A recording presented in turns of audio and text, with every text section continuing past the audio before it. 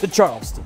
Carolina Forest on the road, looking to bounce back and taking on Oceanside, who also lost last week as they lost to South Florence. All right, Chad Wilkes and company, there they are. 6-0 Carolina Forest. Oceanside driving.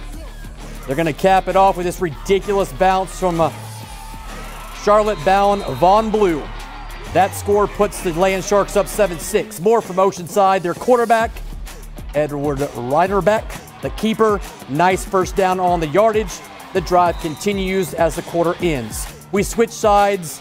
Riddenbeck again with the score this time. Oceanside up 14-6. It gets wild in the fourth. Scott Saylor, the keeper, reaches for the goal line and he gets it. Panthers tie it up and take the lead moments later. But one more opportunity for Oceanside. Blue in position to be the hero. Right up the middle. Panthers can't tackle. And that right there, my friends, is your ball game. Oceanside rallies to hand Carolina Forest a heartbreaker. 28-24 Land Sharks over the Panthers. CF falls to 1-2 on the season. Back-to-back losses after a big opening win over Brunswick to start the season in week 0.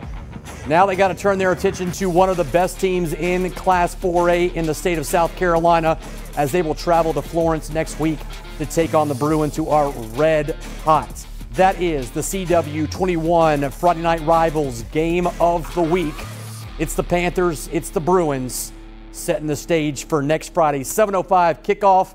We'll see how that one plays out as the Panthers find themselves with their backs against the wall, so to speak, preparing to take on one of the better teams, as I just alluded to, in South Carolina.